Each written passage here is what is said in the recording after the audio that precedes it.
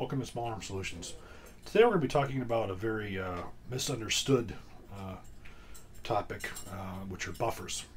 Now, it's been my experience working with OEMs. There's many OEMs and engineers who don't understand what the purpose of buffers are, when you use specific ones, and under what conditions that you use them. Many people out there like to mess around with buffers. They'll basically, flip around, mix around, mixes and matches of them, and oh, my rifle now has a little less recoil. Look what I discovered. Well, unfortunately, I'm sort of going to burst some bubbles here that many people like to mess around with buffers, and they discover that yeah, they can get less recoil and all this. These are wonderful things, and they post it on the internet, and and people out there can follow. Well, unfortunately, that's very dangerous for many of you guys who are law enforcement, military, who use these rifles for personal protection or for combat use. It's very critical that you understand what buffers belong in these rifles and why. Because a rifle that works reliably during the summertime all of a sudden may not function at all in the wintertime. So we're going to go over the actual mil spec or Colt design buffers.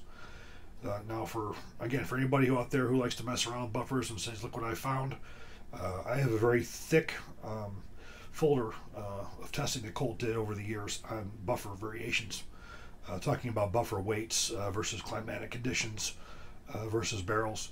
So I can pretty much tell you that anything that you've messed around with, Colt has done before. The buffers that we're going to talk about here are the actual production ones that go in military weapons.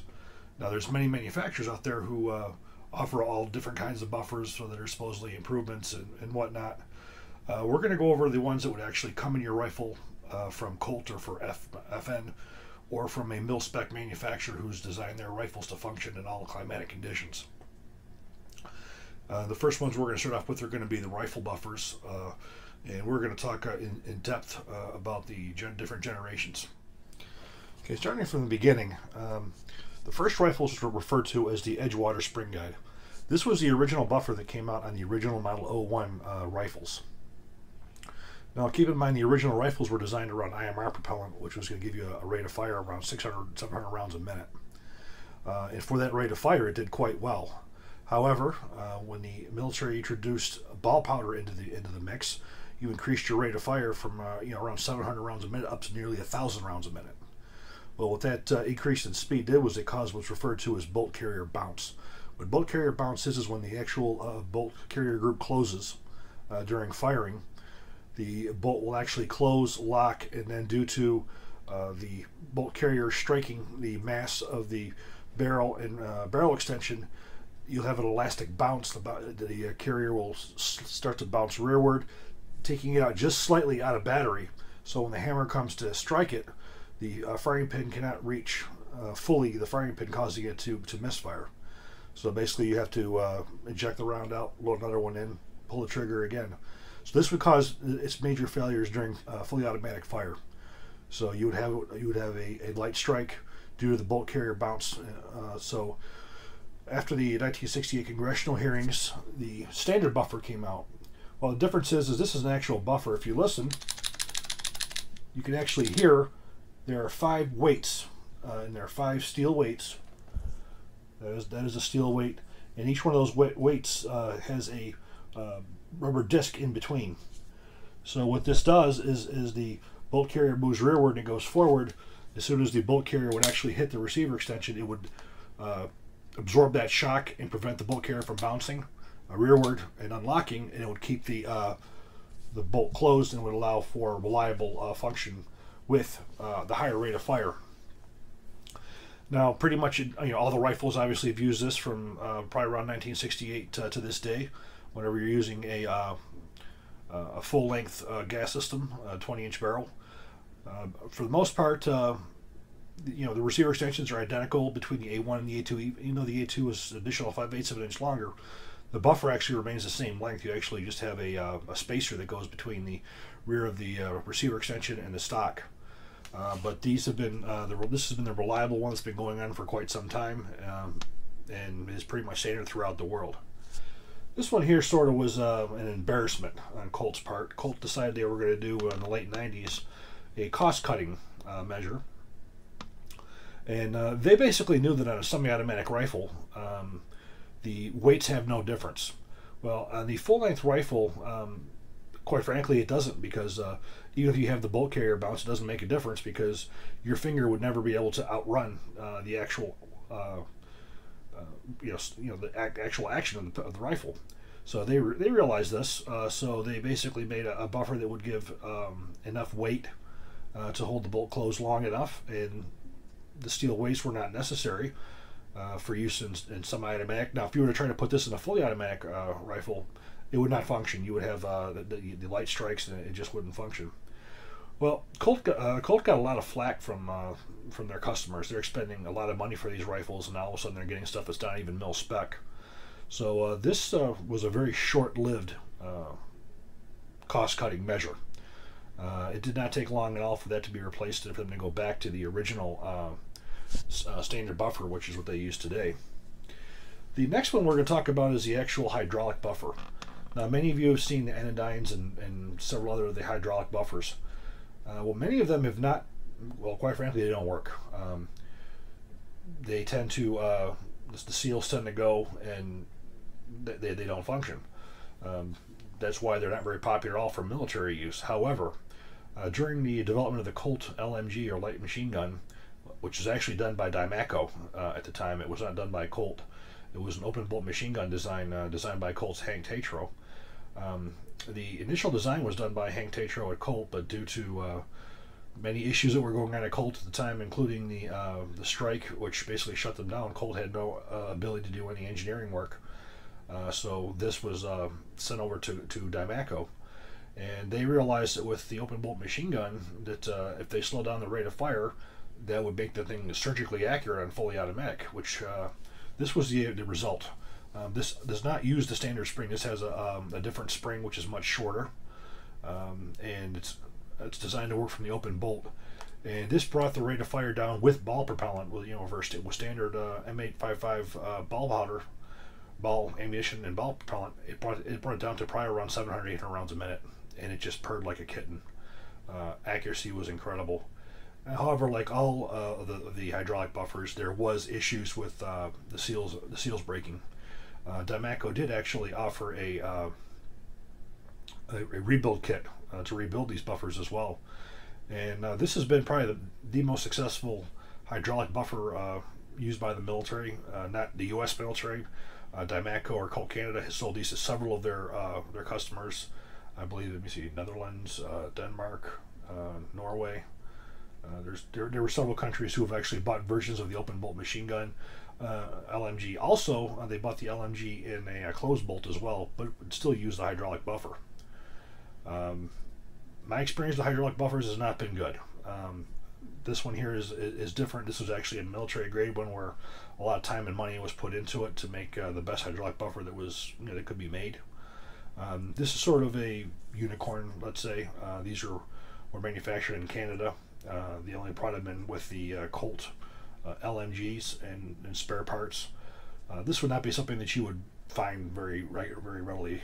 It just was never imported. It was pretty much only used in that one model, the Colt LMG, and that was it. This is sort of a good example of the standard buffers. Now,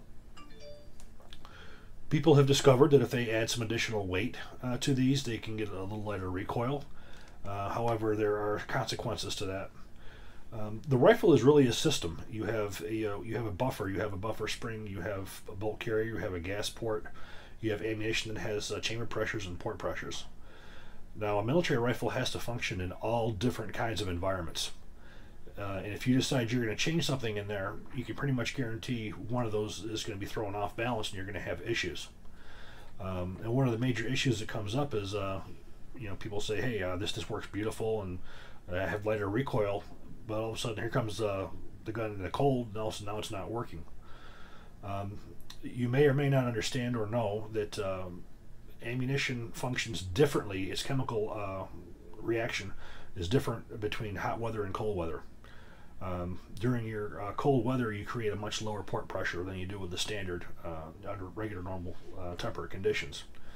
And when you add that with the additional weight of a buffer, you can actually cause the rifle to short stroke or to not have enough port pressure to drive the bolt all the way to the rear or to reload. This is why it's critical for people who are using these guns for LE military purposes, that even though there's a lot of neat stuff out there, you stick with what comes from the factory. It's done for a reason. The guns that are coming out of Colt, coming out of LMT, coming out of FN, these guns were designed as military weapons to function in all environmental conditions. And if you change anything in that system, there can be very severe consequences. Well, this is sort of the reason why I would recommend to anybody who's using these rifles to stick with the mil-spec type buffers. These are the ones that we're going to talk about here, because there's a reason to the method, to the madness of why these specific buffers were used, as opposed to many of the quote improved buffers that you're going to see throughout the industry. You know, for the most part, if you're a you're just a target shooter, using these things for recreational purposes, have at it, do whatever you want. Just make sure whatever you're doing is still safe. But you guys who are professionals, who are working in this field, you need to be really careful of what you put in these guns. The next ones we're going to take a look at is going to be the actual carbine buffers themselves. Things get a little bit more complex here. Now we're going to start with the carbine buffers. The original buffer that was used in the original XM177s, XM177E2s, was a shorter buffer which had 3 steel weights. And there's actually a cutaway here where we can actually see what's happening in there. We have the actual rear bumper, which actually strikes the rear of the receiver extension. You can see the actual steel weight and the rubber disc. Then you can see, you can see 3 steel weights with 2 rubber discs. And what happens is you can see how these move back and forth. So as the bolts carriers moving to the rear, it's pushing rearward on the actual buffers. They all shift to the rear. Then as it goes forward, it actually halts the bounce of the bolt carrier. This worked quite well up until the development of the M4 carbine. Now the M4 carbine wasn't so much as that the issue came around its rate of fire. It came with the actual presentation of the M855 round into the chamber, with holding the bolt back long enough for the cartridge nose to be able to pick up. When Colt developed the M4, there was a couple things that they did to prevent the issue of the problem with the round presenting itself in time. The first was the creation of the M4 feed ramps, which was the extension of the feed ramps that would go into the lower receiver, or to the upper receiver, which you could see the difference on the barrel extension itself as well as the receiver.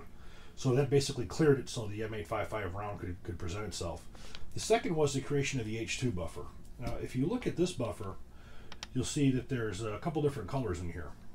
You have a shiny weight, then you have the actual steel. The shiny one is actually tungsten.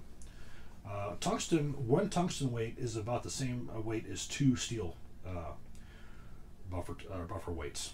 So what that additional weight does is it gives a little more resistance when the bolt carrier moves rearward, to slow it down just enough, and also when it closes on a higher rate of fire, it's additional weight to halt the bolt from moving back. Now, however, the reason for this was to allow for the positioning of the M855 ball round.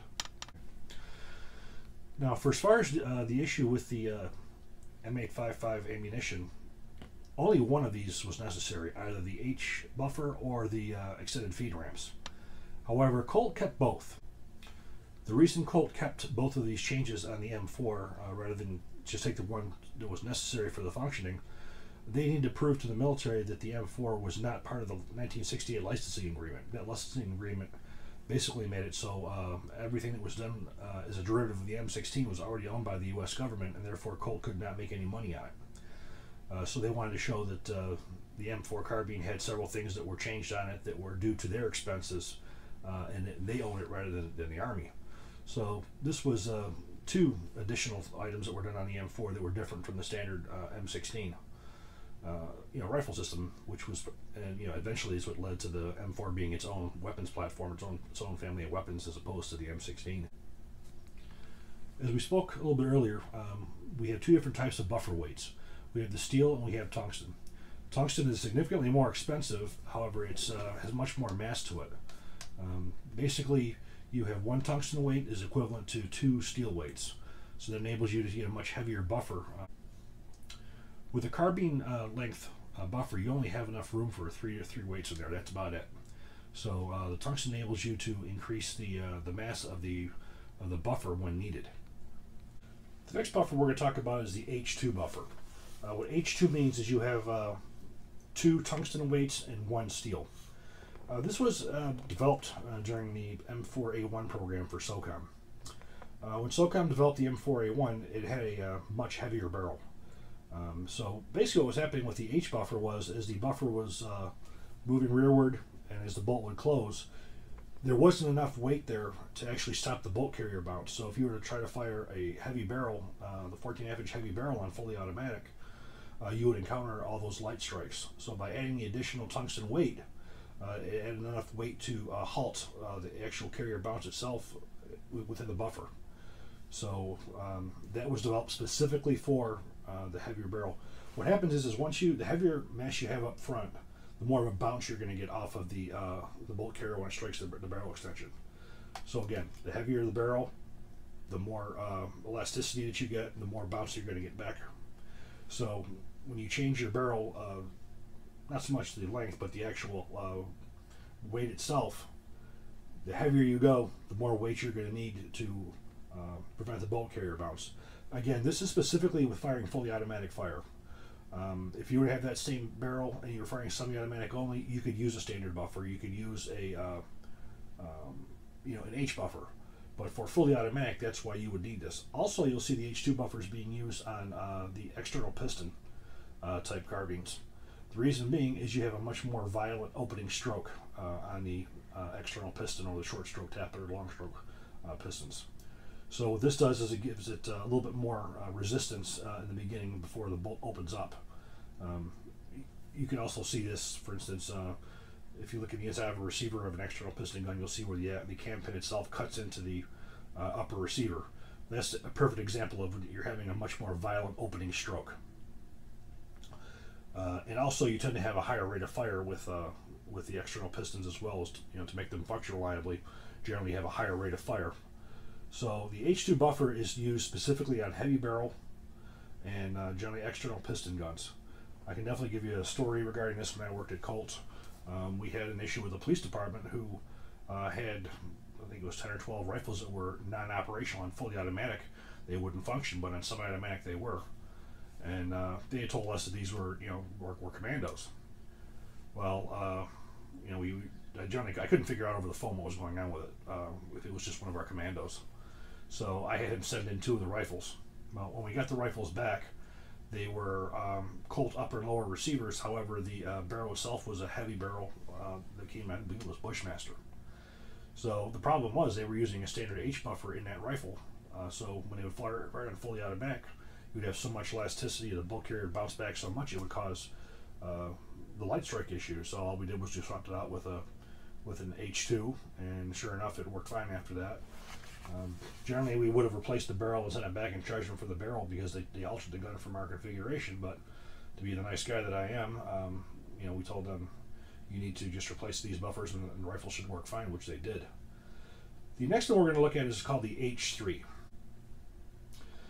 The H3 buffer was designed specifically for one rifle, the Colt Infantry Automatic Rifle. The IAR was actually a 16-inch heavy barrel.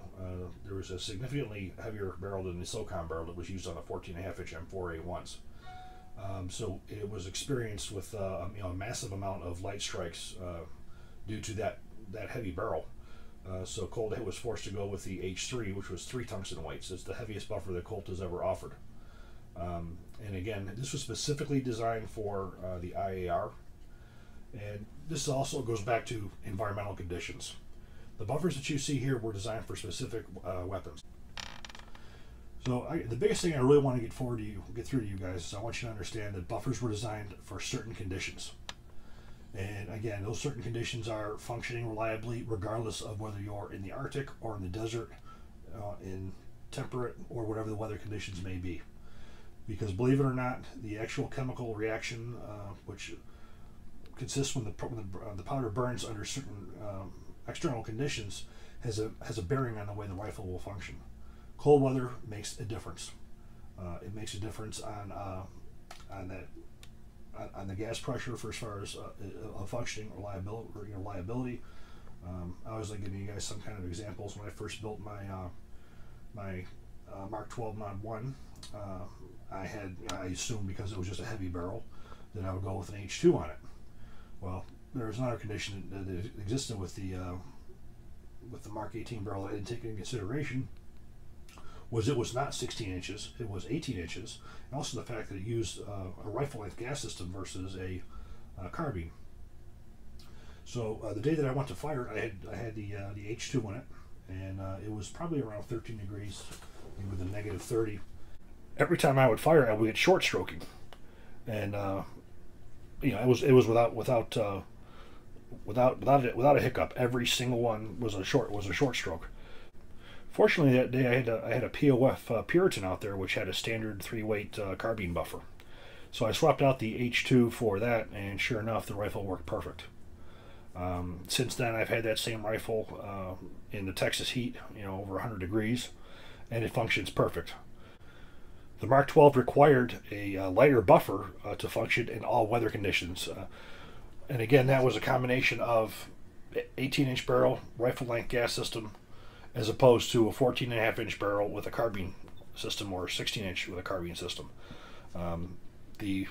Again, you have the chamber pressure, you have the port pressure on the barrel, and from the port pressure you have how long the bullet plugs it until it leaves the end of the muzzle. All that works as a system. So again, I'm going to say again to any of you guys who are professionals who are using your guns in law enforcement or military conditions, leave them alone. You want to change out your pistol grip or your handguards, that's one thing. But when it comes to actually impacting the mechanics of the rifle, leave your gun as it was issued.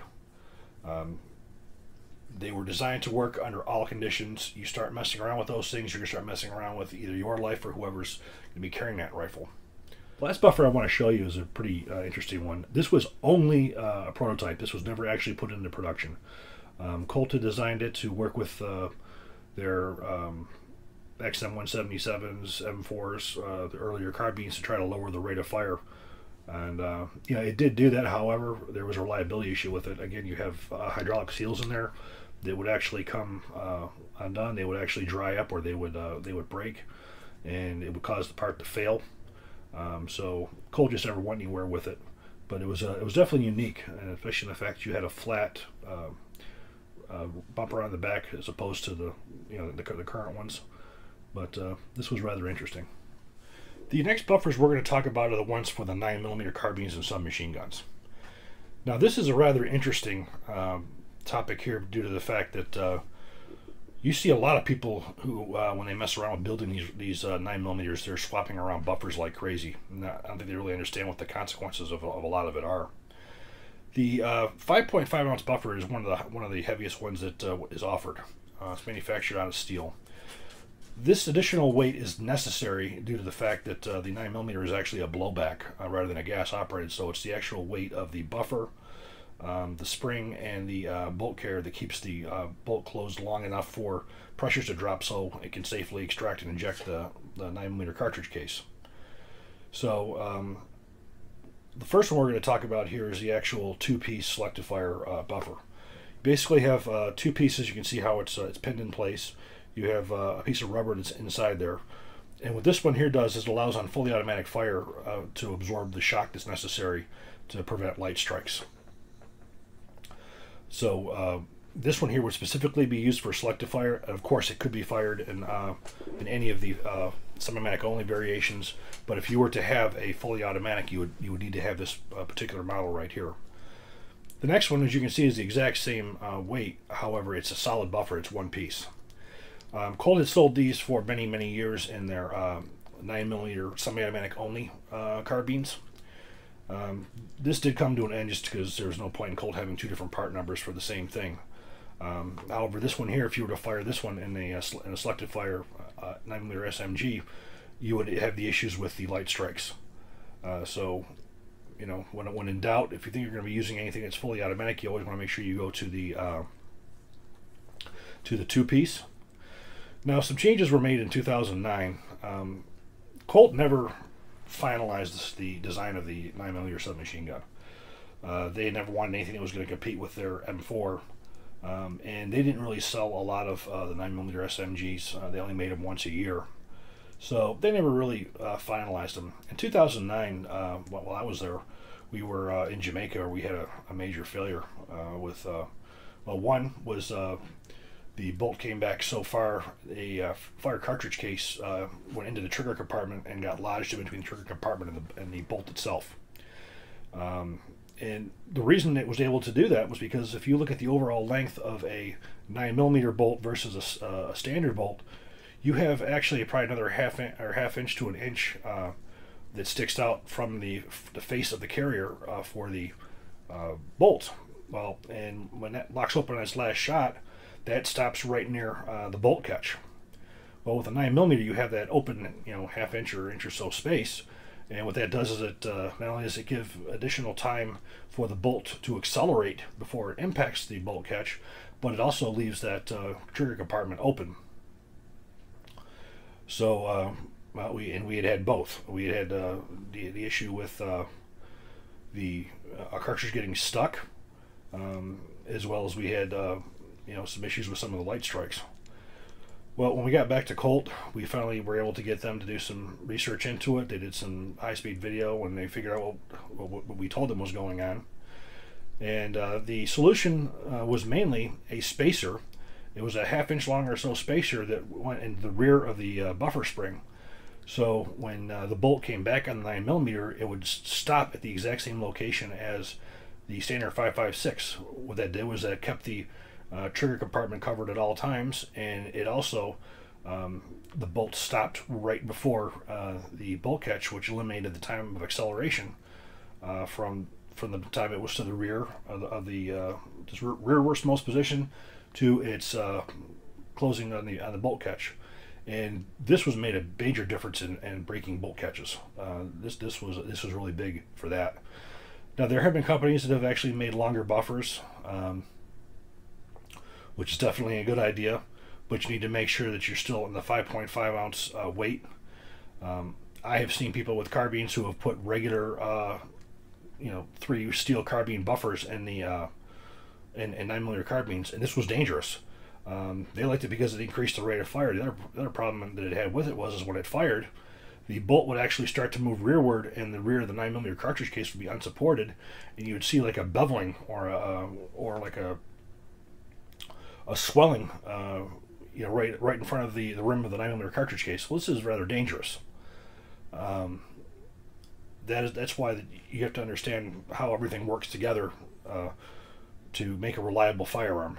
So you need to stay with the proper weight buffers to have the gun function reliably. I would always recommend that even if you have one of these standard 9mm buffers, take about a buck and a half in quarters, stick it in the back of your receiver extension. What that will do is it'll give you that extra half inch there, so you're going to shorten up that gap between the 9mm bolts and the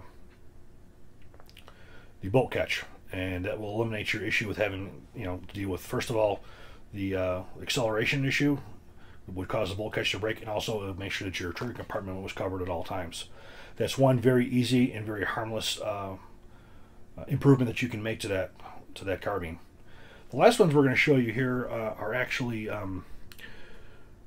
when the assault weapon ban came, they could Colt could no longer sell the the telescopic stock versions of the 9mm carbine, so they had to go with the full length stocks.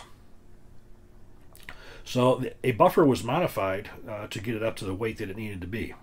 So basically what you have here is a standard buffer, which inside you have 7 steel weights, and then you have the rubber bumpers in there. And what that did was that made this buffer itself suitable for use in a full-length stock receiver extension. You can pretty much tell these because when you shake them, you don't hear anything because they're pretty much compacted in there. And second of all, Colt usually would just hit it with some spray paint, black, to identify it as a 9mm carbine buffer. So again, if you were to have a full-length stock in a 9mm, you need to make sure that you have the proper buffer. I don't believe I've ever seen anybody make this buffer here outside of Colt.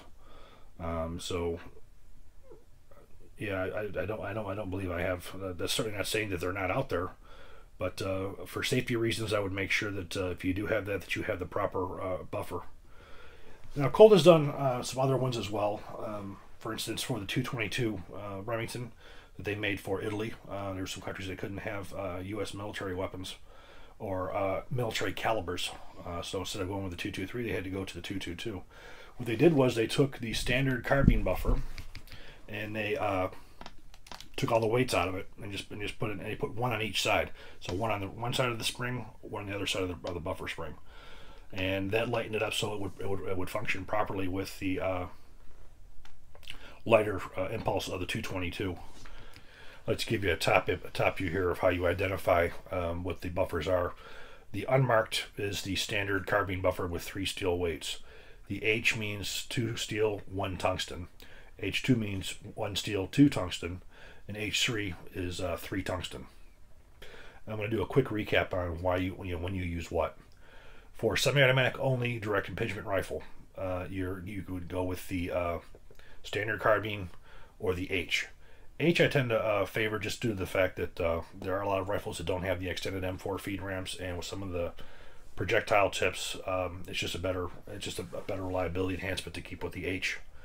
The H2 is for use only with heavy barrels and with ones that are external piston, short stroke or long stroke. Now, again, you're not going to see a lot of the differences with a non-piston rifle just due to the fact that if they're semi-automatic only.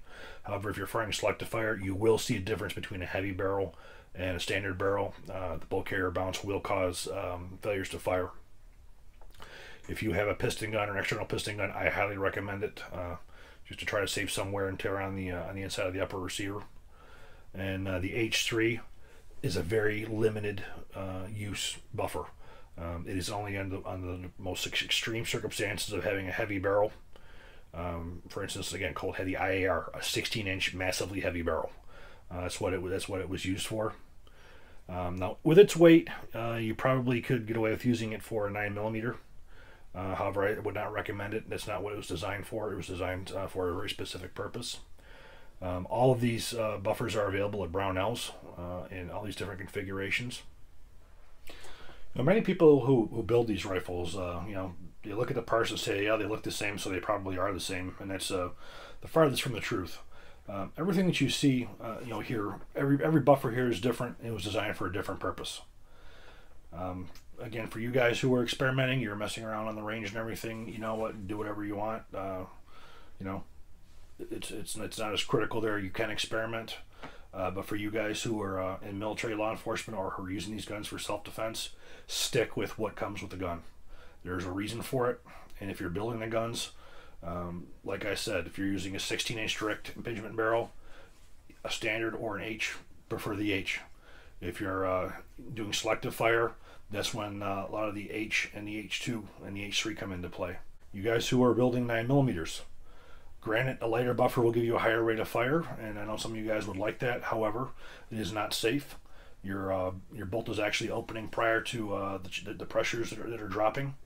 You need to stay with the 5.5 ounce steel buffers.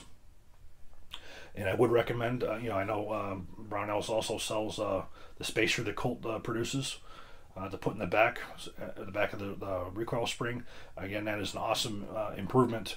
It takes care of many of the issues that come along with bolt catches breaking and cartridge cases going into the trigger compartment. It'll also help a little bit with the wear on the hammer pins themselves. 9mm hammer pins is one of the most frequently broken part. It's just very important that you understand what your circumstances are, what environments that you're going to be in. Here in Southeast Texas, you don't have to worry about cold weather too much. However, in New York, when I was living there, yeah, we went from the hundreds down to the negatives, and I had a perfect place where I could actually see the differences of how a weapon will function. The same rifle, the same system with the same ammo under two very different climatic conditions. But I can always say if I had the proper buffers in there that came with them, I had never had a hitch of any of the weapon systems that I ever used going from one condition to the other. If you have any questions or anything, please list in the comments down there, and I'll try and get back to you. I hope you enjoyed this video, and if you did, please click like and please subscribe. Thank you.